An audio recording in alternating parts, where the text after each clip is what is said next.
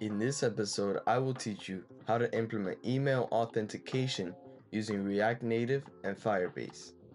Remember to like, subscribe, and comment. Now open up Firebase and create a new project. Name it Email Sign-In React Native. And once you click Continue, turn off the Google Analytics. Once the project is open, add the web app. Because React Native uses a JavaScript runtime and uses the Node.js packages, we'll have to initialize a web app.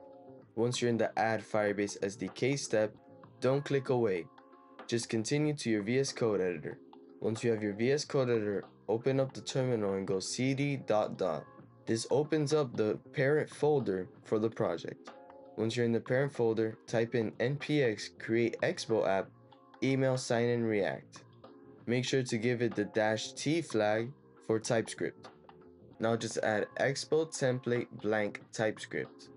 Once the project has been created and all the packages have been installed, run cd email sign-in React Native.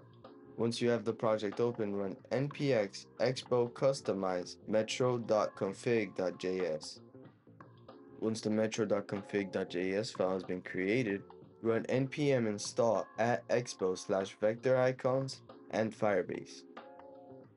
Once everything has been installed and initialized, close the terminal. Now create a folder called Firebase, and inside of that folder create a file called index.ts. Once you have created the file, go back to Firebase, copy the configuration, and paste it into the file. Edit the app variable and make sure you export it and rename it to Firebase app. Now go back to the Firebase console, continue to console, and in the build tab, click on authentication. Once you're in the authentication page, press get started.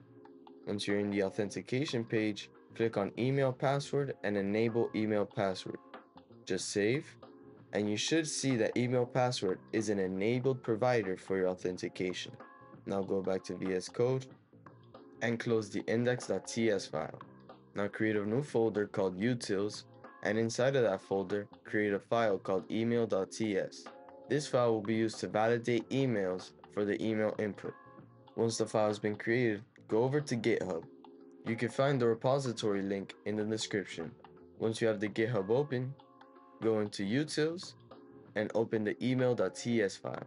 The reason we're pasting the code is because typing in all of that regex would be too much. And regex is beyond the scope of this video.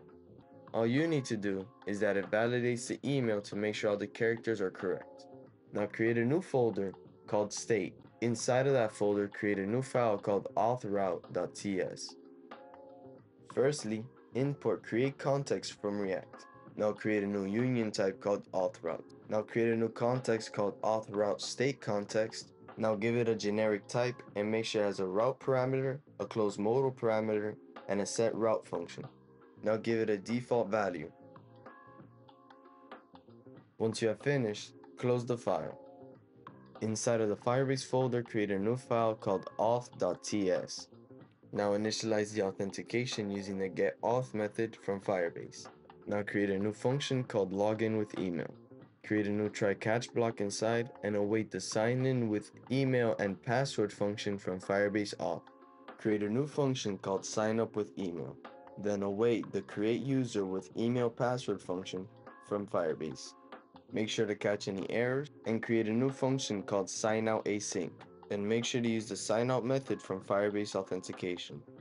Now create a new folder called components, and inside of that folder create a file called appbutton.tsx. Now create a new interface called appButtonProps. This will contain all the properties needed for the app button. Now create the function called appButton. Now deconstruct the property so it's easier to access.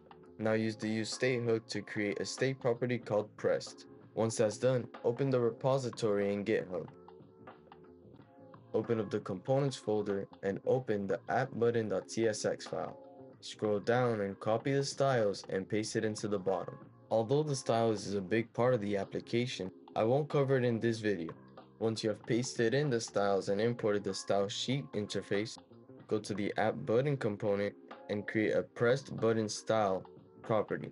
This will determine the style of the button, whether it is pressed or not, and it'll also change the color of the button if it's not primary.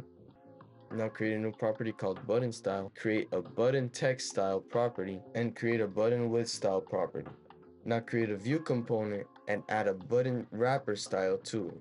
Now create a pressable. The reason we use pressable and not button is because the button doesn't let us configure it with the styles. Inside the pressable, add a text with the style of button text style.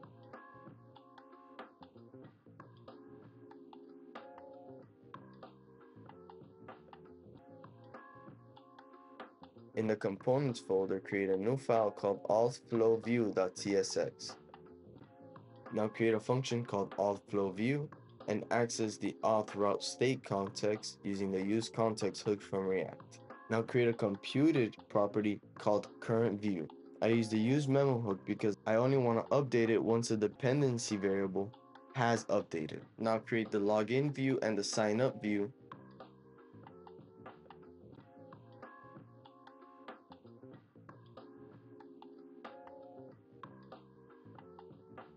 Now in the markup, add a safe area view. This view adds a sufficient padding so the notch and the edges don't go over the content on iOS. Now open up the authflow view in GitHub and copy the styles and paste it into the file.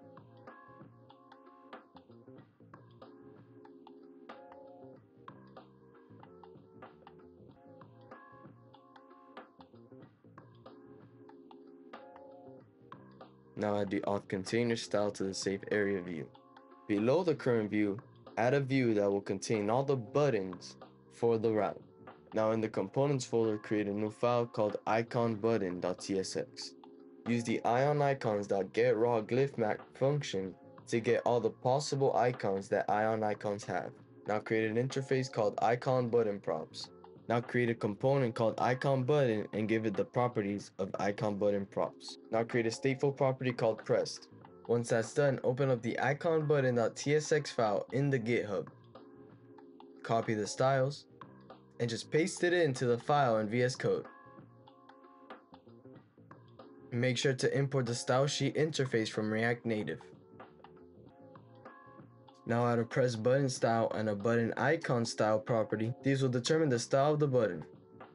Now in the markdown, add a pressable. We add a pressable because we want to customize the button. I would just add the ion icon inside of the pressable.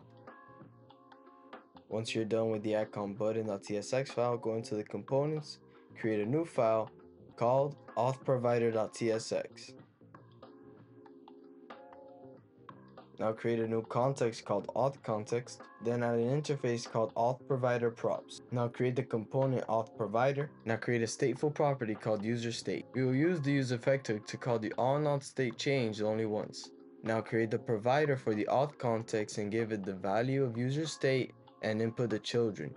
Now go back to the authFlow view and inside the button bar add an icon button. Now let's go into the login view. In the login view, we will use the useState hook a lot because we need to have a lot of reactive values because we want to use the form. Now copy down the email value and set one as the password value and the other one as loading. For form error handling, add an error value and a show error value. Now access the authRouteState using the useContext hook and create a computated form valid variable. Now in the useMemo hook for the form valid, we will validate the email, password, and check if the form is loading.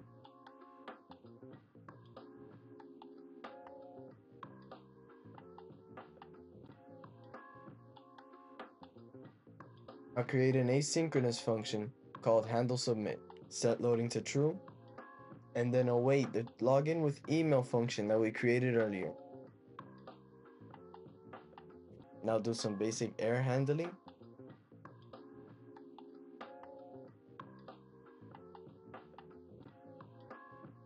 After you finish the handleSubmit function, create a function called handleSetEmail. Now create a function called handleSetPassword. And finally, add a function called handleRedirect. Now add the generic markdown. Create an input section, and inside of that, create a text input of keyboard type email address. Set the events and value to make sure when you click on the text input, it changes the email. After you've created the email input section, copy down the input section and make sure this input section is going to be the one for the password.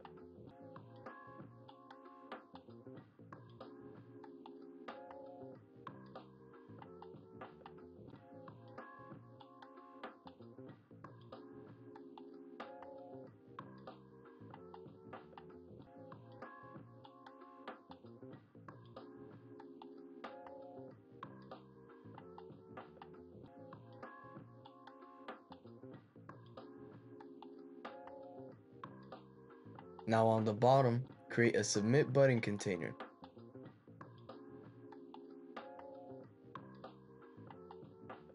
Let's show the error if the show error variable is true.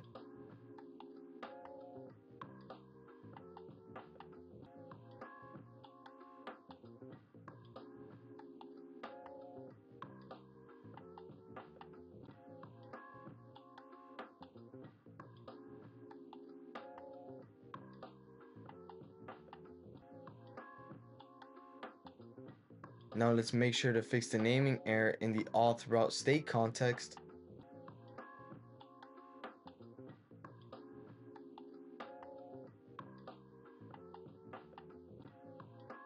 And let's make sure to fix the naming error with the login with email method.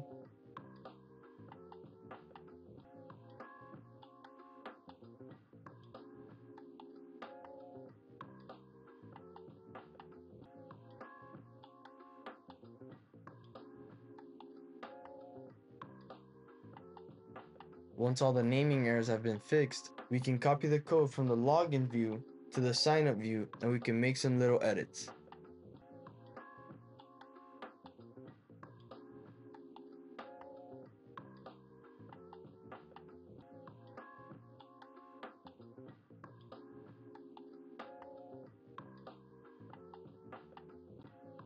First of all, let's change the login with email method to the sign up with email method. Next, let's change the handle redirect function from redirecting to the sign up page to the login page. Let's change the title.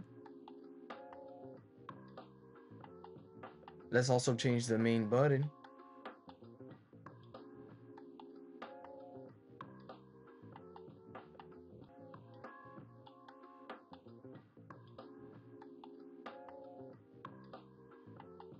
And finally, we could change the don't have an account prompt to the have an account prompt.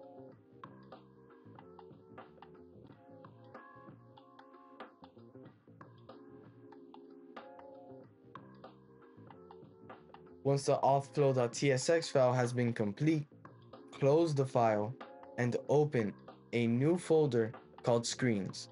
Inside of the screens folder, create a new file called app.tsx.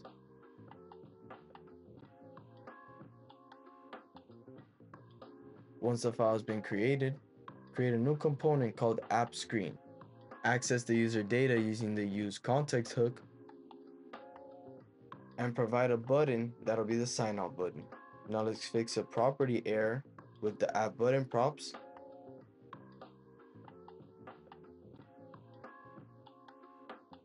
And let's fix a style error.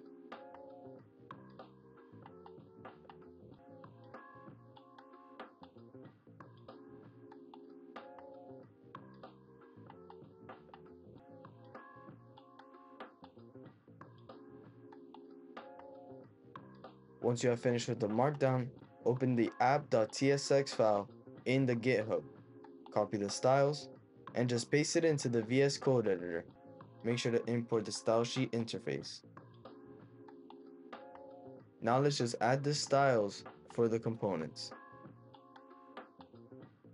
Once you have finished with the app.tsx file, create a new file in the screens folder called auth.tsx.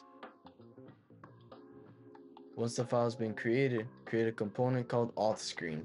This will take care of providing all of the state for the authentication flow view. This will also manage the state to show the authentication pages. Once you have finished creating the methods, copy the styles from the GitHub.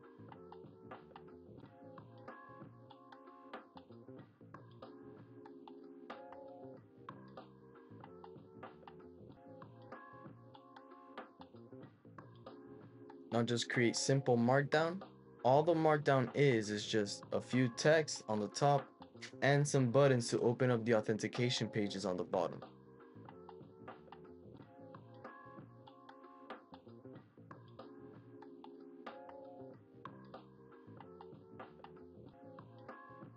We will contain the authentication views in a modal. This is simply just a dismissible screen that we could either have as a sheet, as a popover, or as a full screen dialog. The reason I chose to contain the auth views in a modal is because it is easier to deal with in a modal that you could dismiss at any time than actually replacing the content with the authentication logic. Once you have finished with the auth.tsx page, open the app.tsx page in the root. Remove all the default code that Expo has provided with us and create a new component called app container. This will be a wrapper to our app containing the user state.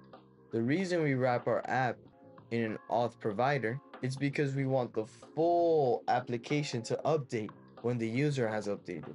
Once you have finished with the app.tsx file, open the terminal. Make sure you have your iOS simulator open, and if you have an Android simulator open, then you would have to run npm run Android. Because I have an iOS simulator running on my machine already, I just have to run npm run iOS. But make sure your emulator has been started before you run the run command. Make sure to fix the bug with the button on the auth.tsx file, and once that has been complete, the application has now been fully completed. As you can see, we can navigate from the sign in page to the login page. We could also navigate back to the original page. Because I don't have any emails authenticated with this current Firebase project, I'll just sign up with a new one. You could add some dummy data, and once it has been validated, click sign up. It should take you to the you're signed in as screen. Now just click sign out. And because we've already made an account, you could log in using that account. If you have any feedback, please let me know in the comment section. With that out of the way, thank you for watching, like and subscribe to the video.